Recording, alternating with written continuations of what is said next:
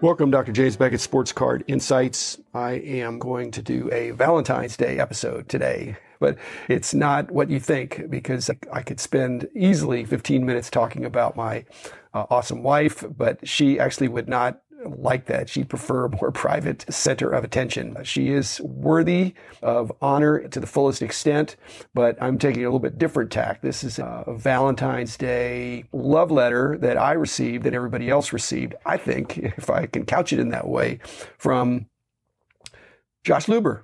The Trading Cards Are Cool Again Manifesto. He's a sharp guy. He's a passionate guy, an excellent writer.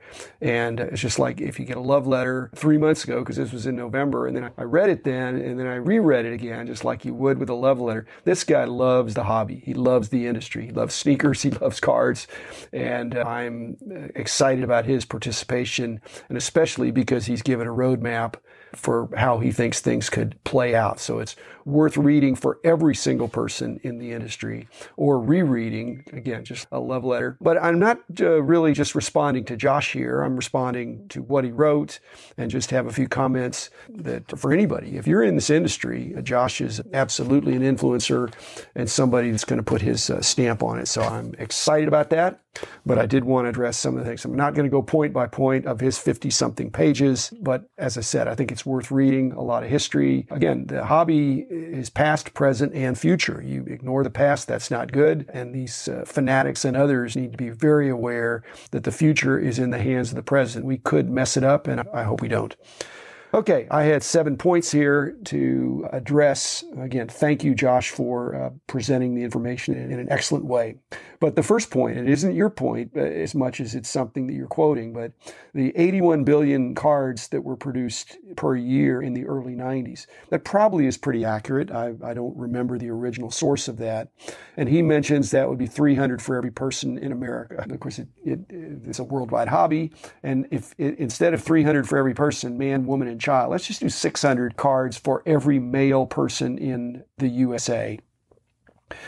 But that's not the full story. To me, if that is the case, and I have no reason to believe it's untrue, those 600 cards for every male, what does that represent? Cards in those days were a penny or two. Or if I just take 2.5 cents per card for back in the day, which is what they were SRP, you'd buy packs, it just wasn't very expensive. So that 600 cards for each male is $15 worth of retail value of cards, or of card value when they get it out of the packs. Again, that comports with, if it's 2.5 cents, that would mean the industry had annual sales of a penny, it's $810 million. 2 cents is $1.62 billion, and 2.5 cents is $2 billion in total annual sales of the industry. That's global, and that includes that current year cards.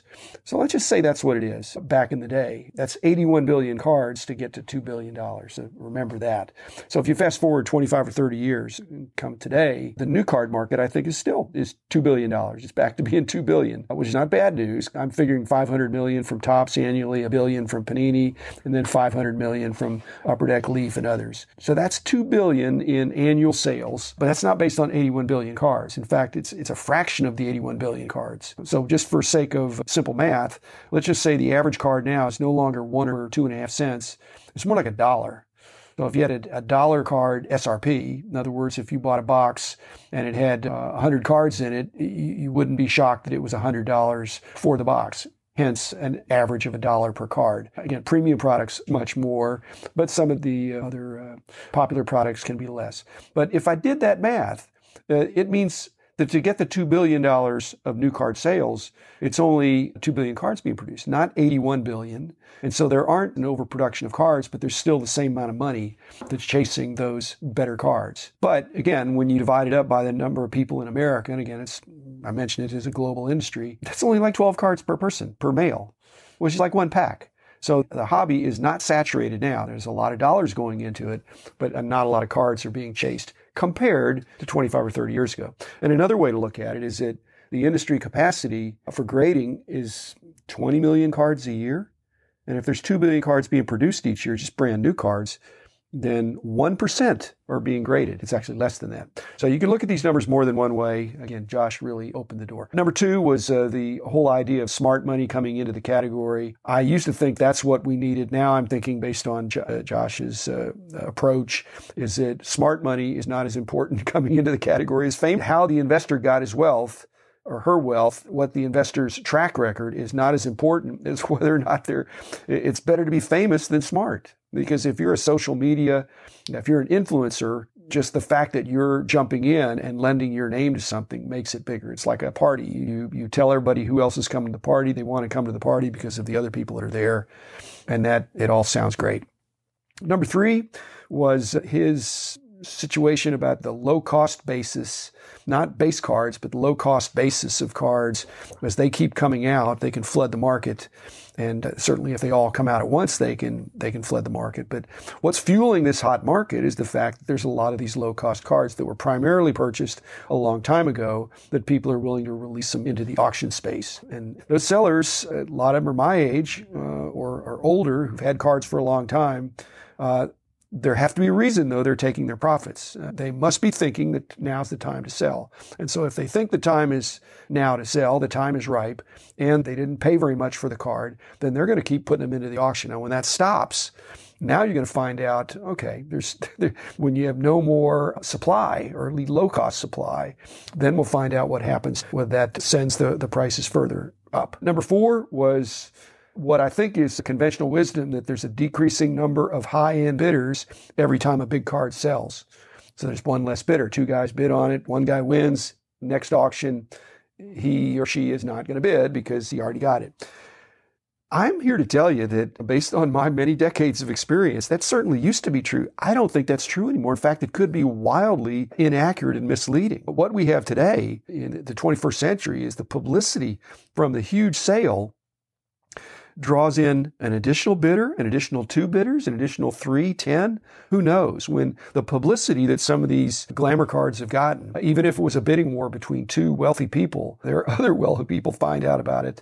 And so I don't think it's necessarily true that if you're the underbidder, you're going to just get an easy ride the next time the card comes up. You may find that there's some additional competition. So I'm here to say that conventional wisdom may be changed. Number five was about eBay comps and mentioning that some of the movement in the market over the course of the last 18 months had to do with card shows being held and other kinds of things like that. But I think the whole idea of eBay comps, nobody talks about card show comps. When you go to a card show, and I'm just minding my own business, there's a lot of sales going on of people walking up to dealers and wanting to buy, and they're willing to take 60 or 70% of the latest eBay comp. And eBay fees are a headache. There's uncertainty, unpleasantness. But still, do you really want to take a 30 or 40% haircut just for having the card right there, especially if it's graded? Apparently, people want to do that, but then they don't factor that in to the value basis of that card. It's what's the eBay comp? And go to a card show, you can't get that. Number six was the idea, it was a footnote, an important footnote that Josh had about research in markets, a research organization estimating the global market going from 4.7 billion in 2019 to 62 billion in 2027. And hence Fanatics' bullishness. If I read that and fully believed that the market was going to go 13 times bigger in the next 7 years, 6 years now, I would be all over it. And they are. But that 4.7 million from 2019, I think, just like the 2 billion from this past year, is on current products. So the 4.7 billion in 2019, I think my estimate on that is that maybe 25% of that was current year product and 75% was the secondary sales, prior years and other ways cards are bought and sold. And so if you think there's going to be a 13-fold increase to 62 billion, which would just be amazing. The mix of that 62 billion estimate, I haven't read the original paper, but I think the percentage of dollars that are going into new product as opposed to prior years seems like it just automatically has to be increasing because there's more and more prior year cards, and then every year you get the current year. And so I'm thinking that the mix of the 62 billion in 2027 could wind up being 90-10, that 90% of it will be old cards. Again, last year's cards, the year before, not extremely old, but not brand new cards with about 6 billion for current year. Now, still, that's triple this past year, and that's a healthy increase, a dramatic increase. But 56 billion for prior years, that is where the growth could be astounding. And that needs to happen in a healthy, broad-based hobby. It's based on today and yesterday and tomorrow, that there's nostalgia.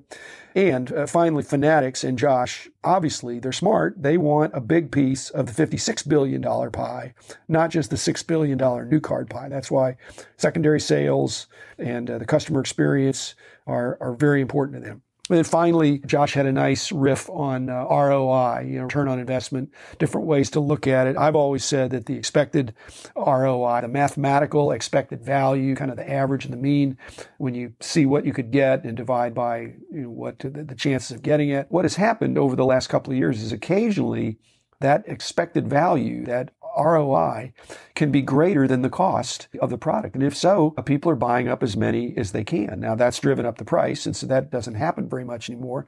And it's more the typical ROI, what Josh calls the typical ROI, is what you usually get. And it reflects the value of the cards you get when you don't get the hit, because you usually don't. If everybody got it, it would be too good a deal. And again, the expected value would be greater than the cost, and then it'd be sold out. I like the way Josh allows for the enjoyment of the experience as well as the upside emergence of late developing obscure players.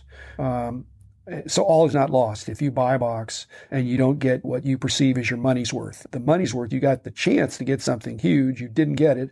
And so what you were left with, your consolation prize, you still got the enjoyment, as Josh said. And you may have, if you are not too dismissive of players that you haven't heard of yet, they may still yet catch on. Still, the driving force for ROI is you hear about somebody opening a spot in a break or opening a box or a case, and you hear about the huge hit, and you think that could be me. So again, that's part of the fun, the dynamic element of the hobby. Again, thank you on this Valentine's Day, Josh, of reminding us of many reasons why we love it. You had lots of choices of what to do with your time, and the fact that you're jumping in with both feet to our industry.